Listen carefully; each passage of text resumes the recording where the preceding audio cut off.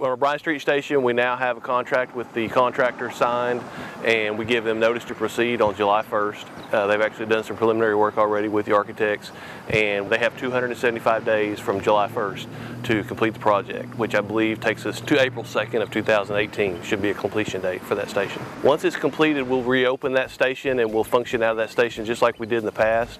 The fire marshal's office has actually been located to 227 North Broadway.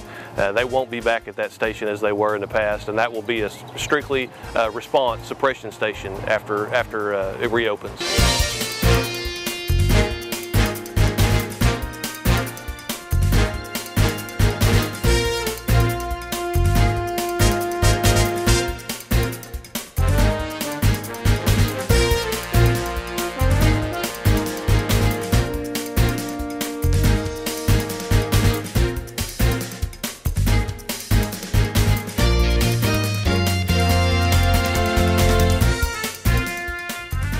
Realized that the Bryan Street Station was going to be closed for an extended period of time, we knew we needed to get response capability on the east side of town, because the Station 2 covers our east side of town. So we went in after REACT had vacated this station. They'd been in it since we closed it in 1999. We went in. It needed quite a bit of work to be habitable, so we went in and brought a contractor in to do that work for us and bring it up to a livable standard for our guys.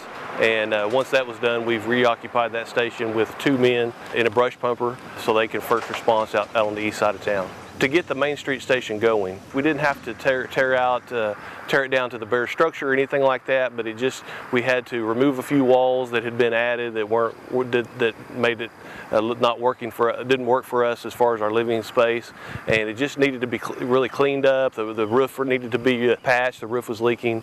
The air conditioning didn't work. The electrical needed to be upgraded in a few places. So basically cleaned up. It was in pretty rough shape. The day-to-day for these men out here at this station is very similar to the other stations. Obviously, it's a much smaller building. A lot of these guys have never worked in that station before it closed, but the day-to-day is pretty much the same as the other 2 stations. They do the training, and then they'll respond to emergencies as needed.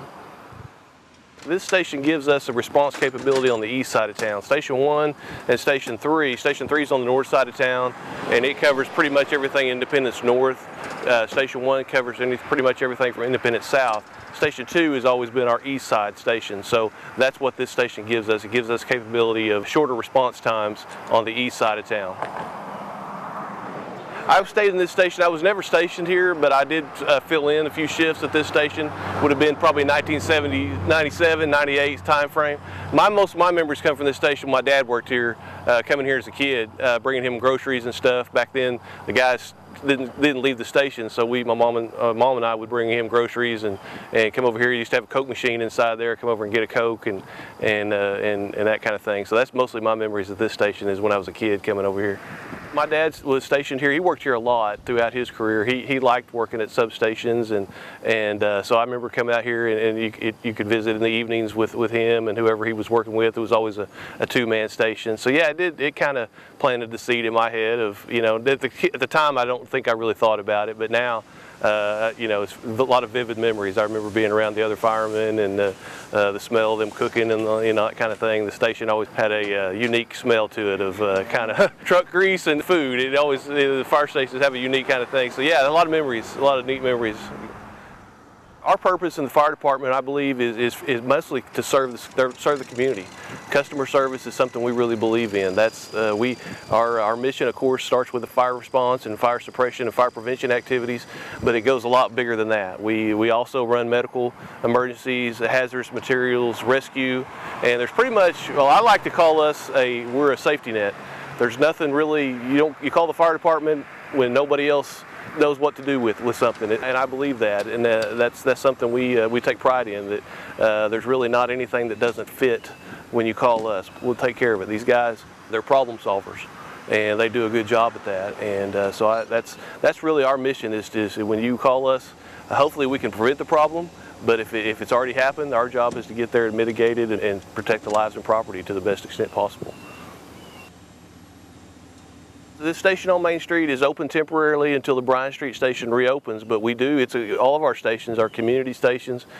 We enjoy when people come by and visit, stop and visit with the firemen. If you see the doors up, that means they're there.